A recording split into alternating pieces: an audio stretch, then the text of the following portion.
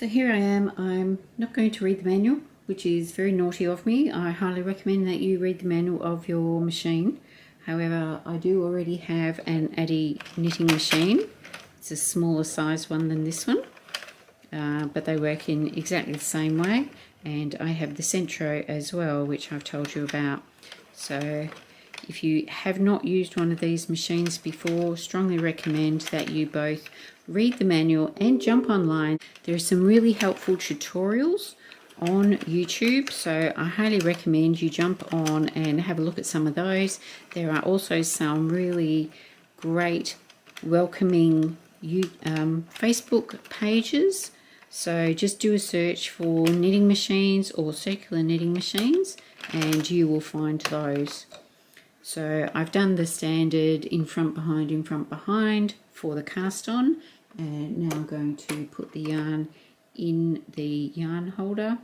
So you can either put it all the way in and then through that tensioner here at the end, or if you want, you can have it coming through this hole here. I usually have in the past put it all the way in the back, so we will try that and see how we go. This is just some waste yarn. It's the yarn that came with my Sentro machine. I'm just going to zip around a few times to test it out and see how it goes.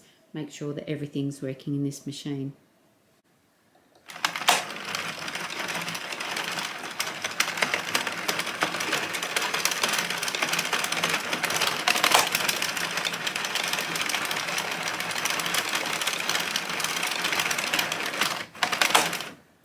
The loud clunking noise is nothing to worry about. That is the mechanical row counter. It's just off screen, clicking over each row. Apparently these used to come with electronic counters, but they were notoriously inaccurate.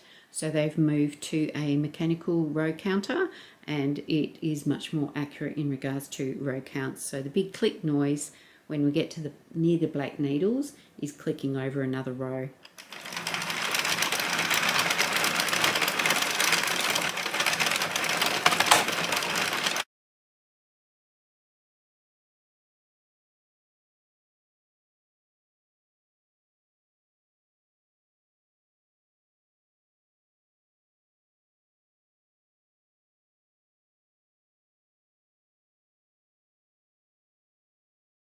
Okay, so there you can see I've done quite a few rows, probably about 10, just more than 10 I think, and there have been no tucked stitches. Everything's been operating very smoothly, no issues at all with the machine. It's quite fascinating watching them and watch how it actually does its thing, how it actually does the knitting.